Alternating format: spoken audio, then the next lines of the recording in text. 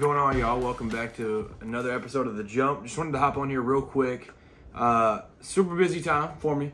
A lot of traveling, including just getting back moments ago from Atlanta to watch the Champions Classic. Obviously, this is the big thing. For those of you all that have watched over a few episodes or whatever, you know I'm not super biased on this channel, and I kind of look at everything through an unbiased lens.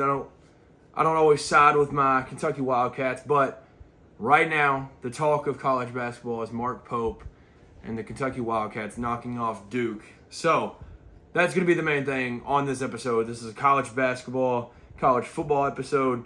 As always, we're talking college sports, but that's going to be a big chunk of this. So if you're here for a reaction type of thing, then welcome in, and we'll get straight into that. We'll start out with Kansas and Michigan State. So this is the first game. First game is kind of always a snoozer, it feels like. Jayhawks win 77-69. They might drop in the rankings even with a win. I'm not always a fan of dropping teams even when they win, but I could see them maybe moving UConn up to 1, and then Bama moved to 3, and Kansas moved to 2, something like that. But they'll probably end up keeping it the same, if we're being honest. So that'll probably end up shaping out the same AP poll when it drops next week. But for Michigan State, what a phenomenal game. Kohler off the bench, I thought, was the biggest bright spot for Michigan State. What he was able to do when he came in and overall, he played great, but he did great on Hunter Dickinson, who is a man amongst boys once again. Obviously, one of the most hated guys in college basketball, a polarizing man, all this stuff. Guy can hoop. Nobody's disagreeing with that. That's just a blanket statement. 28 and 12 from him. True domination. Played 35 minutes, played the most among starters. So the game kind of went similar to how you thought it was going to go Hunter Dickinson-wise. The rest of it, though, Michigan State, if they had a couple outside shooters, this is a completely different ball game, and we might see some different records right here. But, yeah, Kansas, there's just not a lot of – This Kansas roster is similar to how I see the Ohio State football roster, and, like, how are all these guys on the same team? How are you bringing Forey Badunga and A.J. Storr and David Coit all off the bench? Like, how do you do that? That makes no sense to me. But they're all on the same team. Now it's about continuity, and I feel like there's not that. Like, it's not like bad body language, but it feels like none of these guys necessarily click well. And Bill Self, top 3 coach undeniably in college basketball right now, it'll figure itself out. But yeah, I mean, for the starting lineup, like, this starting lineup ends up shooting not great from 3. 0 for 3 from DeJuan. 0 for 3 from Zeke Mayo, which that'll change. Hunter hit 1, and then Ryland Griffin was 2 for 6. So there's just not a lot of continuity. That's kind of like the end of the story there. I mean, Kansas led by 6 at half, and it didn't even feel like it felt like it was tied. Like, Michigan State played hard, played in this game, and if they had some outside shooting, they would have been right there with them. They hit 3 threes across their entire roster for that game. Shot 12.5% from 3. While Kansas shot 29.4%, which is fine, but obviously that's got to step up a little bit. Michigan State was able to hit their free throws, all this different stuff. Frankie Fiddler played a great game, 15 points for him. Jeremy Fears has got to step up, in my opinion. He was 3 for 8, 9 points, 6 assists. That's a fine game. But when it's a game like this, and I don't think DeJuan Harris is a great guard, and if that's who he's trying to cook, like, I don't know. I was very pleased with what I saw at Michigan State, and I think they're going to be a really good team all year. And it's only up from here. There's obviously some veteran pieces on this team, and I think they're deeper than people give them credit for. Some good minutes from a few different guys off that bench. But for Kansas, as of right now, not the #1 team in the country. That's not a bold statement at all. But that's just kind of a blanket statement that I think feels like kind of a popular opinion right now. So Kansas gets out with the win. Hunter Dickinson, the man amongst boys, and that's kind of the story of the game. Moving on to the nightcap. So, Sonic Blockbuster game. The 19th ranked Kentucky Wildcats and the number 6 ranked Blue Devils out of Duke. What a phenomenal game this was. I will be all over the place because I'm just going to share my instant thoughts, my reactions, and like I've not listened to many reactions. I tried to listen to a couple, but like this is all just my exact thoughts off this game. I couldn't be more proud of a team. This team was down 9 points at halftime and wins the second half 40-26. The defensive effort given in that second half, there were 2 different occasions. The final board that Otega Owe got with like 5 seconds, 10 seconds, whatever it was, that board, and then there was one earlier in the game that's going to go unnoticed, and you won't really see it much on the stat sheet or anything. It was Malawash, and I don't remember if BG was in or if Amari was in, but somebody was like on the opposite side. And it's Otega versus Common Malawash. And if you don't know who Malawash is, he's the 7'2" NBA lottery pick that Duke has. And Otega was able to tip it a couple times, all-out effort, and ends up getting that. And that's just like one minute play that he was able to do.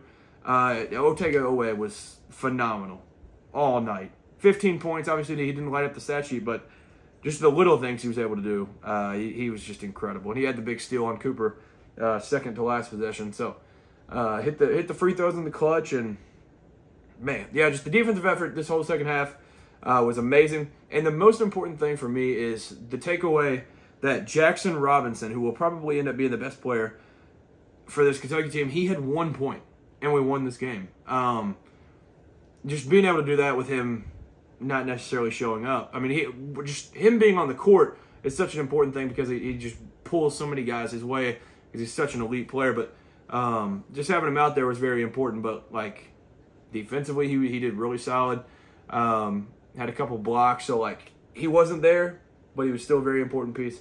But with him scoring 1 point, I mean, you can't ask for much more. And so, like, for him to have 1 point, Kobe Bryant had missed 2 threes. He only hit 2 threes. He was 2 for 4. But, like, those guys aren't going to play that bad many times ever. So, yeah, I think it's just, like, this team effort was absolutely incredible. And I hate to do, like, the comparisons because barring any insane statements from John Calipari, I'll forever love the guy. But there's no chance that John Calipari-led Kentucky team is winning this game. Down 9 at half, I still had a ton of hope and Pope, and it was exactly what happened. It was just phenomenal. Andrew Carr, you can't even put into words how amazing his game was. Played 30 minutes, 17 points, led the team in scoring, and he had the biggest plays there down the stretch. The one he gets Malawash up in the air, goes into his chest, gets fouled, gets the and one. Hit threes when needed. He was just absolutely phenomenal all night. And, it was the Andrew Carr that we were hoping to get. Amari played a great game, I thought. Lamont, he did things when it was necessary. He could go out there and you wouldn't notice a few things. But right when you needed something, Lamont Butler was right there to give you exactly what the team needed. And whether it was a steal, a shot, a certain pass, like anything, it was just incredible. This Kentucky team, there's an identity to them, and that's something that these past few years we hadn't had, and like we didn't shy away. Like we started missing some shots. We started off 5 for 5 from 3, started missing a couple, hit 7 threes in the first half, I think, and then 3 in the second. I mean, like there's an identity, and getting out and running, getting transition buckets, and Duke did a phenomenal job stopping us in transition. So big props to John Shire and that whole coaching staff for being able to stop that. But I thought it was an incredible game plan out of them, not allowing a ton of runs and exactly what we were trying to do.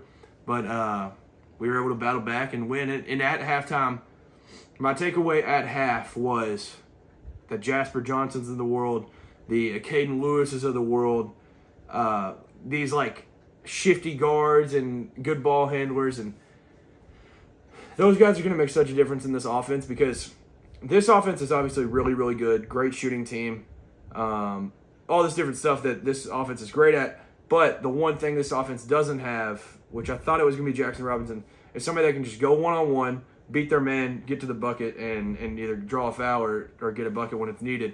We did not have that. In the last few minutes of the first half, that was very, very evident.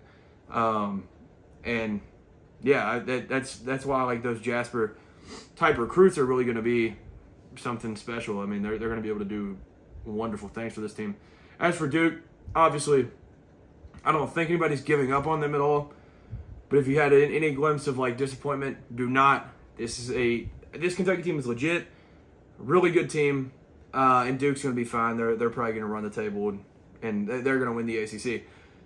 Malawash obviously battled some injuries there towards the end. He's such an important piece for them. And without him, I mean, it was Malik Brown that came in. They're just not super deep, which Kentucky is, playing 10 guys for Kentucky and only it's only 8 for Duke. But I mean, Gillis just played spot minutes, and then Sion, he went out with a shoulder injury. So, but yeah, for Duke, obviously the number 1 pick, Cooper Flagg, he's absolutely incredible. 26 points, 12 boards. And I heard some people, I think Jay Williams was the one I had heard first say it, that like that ball's got to be in Proctor's hands there at the end, blah, blah, blah. I think you're absolutely insane if you don't give it to him. He had cooked the entire night, ISO, balled all night. And Con Knipple in the first half was doing the same thing. Second half, he only had 2 points. But that's got to be in Cooper's hands right there. Obviously, he's 17 years old. It's a bright lights moment. He's not going to be perfect, but Kentucky stepped up and played great defense on him and was able to rip it from him. So, obviously, Duke missed some open shots, and they're going to fall. But Kentucky really did a great job. I mean, like, the second half, 26 points, you don't get that off of just, like, missing a couple shots. Like, Kentucky was running guys off the line, forcing tough shots, getting defensive boards, and not allowing putbacks a lot, and really took advantage when Malawash was out of the game. So, it was a phenomenal game, I thought. Just great execution of everything, game plan wise, and it feels so good to not have to defend a coach that goes into halftime and doesn't make an adjustment. So for Mark Pope to go in down 9 at half, come out with the confidence in his guys, and the guys having confidence in Pope, it was just amazing to see. And I mean, there's a billion thoughts on this game. I don't want to bore you if you're not a Kentucky fan, so I might do an extended version or something, but that's kind of my instant reaction and thoughts on the game. And, I mean, first 3-0 start since 2016. I mean, we hadn't been winning these classics, and Mark Pope gets it done in his first year against a phenomenal Duke team. And, I mean, this Duke team is going to be very, very good. One shock that I had mentioned it, I think, last week, I was hoping Caleb Foster wasn't going to have a Caleb Foster game of last year where he just went off from 3. He did go 0 for 4. That's not going to happen again. So, yeah, for Kentucky to get this win, it's just there's no words to describe. Like, this fan base is legitimately rejuvenated and completely – I'm still on a high right now. And the Go Big Blue chants in State Farm Arena after the game, and the Who's in the House Tonight chants in State Farm Arena, like, it was literally a movie and a night that I will never forget, and being there in person for it was just absolutely incredible. So, yeah, that's kind of the Champions Classic recap. To me, this feels like it's always the first time that the sports world really pays attention. They're like, oh, yeah, college basketball's back. But, yeah, this one definitely delivered. What a classic we got. Other than that, I do want to mention I did go to the Tennessee, number 12 Tennessee at Louisville game this past Saturday. For Louisville fans, I'll just say this. Chill out. There's a lot of naysayers within the fan base and worriers. Louisville will be completely fine. 1, the ACC is not super strong. 2, this is the Tennessee Volunteers. This is Rick Barnes. As a Kentucky fan, I know Tennessee being scheduled as your second game, second game as with a new coach, new players, everything. Not a good idea. I mean, it's cool to get the environment and everything, and kind of feel like it's back, but scheduling that is a death wish. Tennessee's defense, as long as Rick Barnes is there, is going to be phenomenal, and that's exactly what happened. And even Ziegler, I mean, he didn't play a great game. He had 11 turnovers, but he was hitting shots he will never hit again. He had one of the best offensive shooting games I've ever seen, and Louisville's going to be fun. Tennessee's a good basketball team, and yeah, I mean, I just feel like Louisville fed into exactly what Tennessee wanted to do, and where they were forcing three-pointers and could not hit the broadside of a barn. So I think Louisville's going to be completely fine. that's my takeaway. Louisville's going to be fine. Don't jump off the ship yet. Kelsey's a great coach, and yeah, it was. I mean, it was a good test, but like I said, it's a death wish. And yeah, I mean, between Chaz Lanier, Zakai Ziegler, everybody was hitting shots when they needed it, and it's a new Tennessee team, but it's a good Tennessee team, and you're just kind of asking for a loss when you schedule them that early with a new coach and everything. So, but yeah, both teams will be solid, and I mean, Louisville's got a legit chance to be like the third best team in the ACC behind Duke and UNC. So, yeah, that's kind of my takeaways. As for college football, the main takeaway from Week 11 was, I mean, I'll do another podcast or whatever, but main takeaways, LSU, I don't know what they've done, but they have somehow, like, they've been captured by somebody, and they will never, as long as the season goes, they'll never stop a running quarterback. And it makes absolutely no sense. That is the entire game plan going into this game. Just like, all right, we'll stop Jalen Milroe. It feels like when he starts to run, that the entire program shuts down, and they're like, this can't be legal. There's no way you're allowed to run. And Jalen Milroe did it, and on and on and on and on, and they got crapped on. But the issue with that is 2 SEC losses for them. They have a tough one in the Swamp this week, but there's this weird scenario now where there's like 6 different teams that can go 10-2 overall. Obviously, they're going to have 3 losses overall with the USC loss as well, but it's 2 in conference. And if they just win out from here, they'll be in the SEC championship. It's crazy. It's because these massive mega conferences are a thing. All these people don't play each other, and that's how the tiebreakers will end up. And if all these teams end up finishing 10-2, which would happen based on, I think the only upset that would have to happen is Texas A&M beating Texas, I think. That'd be the only upset that's needed. And if all of this happens, LSU's in the SEC championship, I think, against Texas A&M, which is crazy because you're going to have to give at-large bids to Georgia, Alabama, Tennessee, just all these different teams. Like, it's unreal to me. But moving on from that, Week 12, we've got some awesome games lined up. Tennessee at Georgia is the headliner. 7:30, night game. That one's going to be awesome. This is obviously if Georgia loses, they're out. If Tennessee loses, they're still in. Got to win a couple more games, but literally another playoff eliminator, and it's awesome because November football just means a whole lot more now. I think Georgia goes in there and rolls. You'll see my score prediction later on, but playing in Athens and with Georgia's backs against the wall, Carson Beck's obviously played terrible. I guess that's another takeaway. Ole Miss, huge victory over Georgia. This is just kind of an awful off-the-wall type of thing, just whatever pops in my head. But Carson Beck's not been great. If he just plays an okay game, I think Georgia rolls Tennessee, and Tennessee's not going to be able to score with them. So that's a huge game. I would say Utah at Colorado could get interesting, just the defense. I think it's going to be a low-scoring game. If you bet, take the under.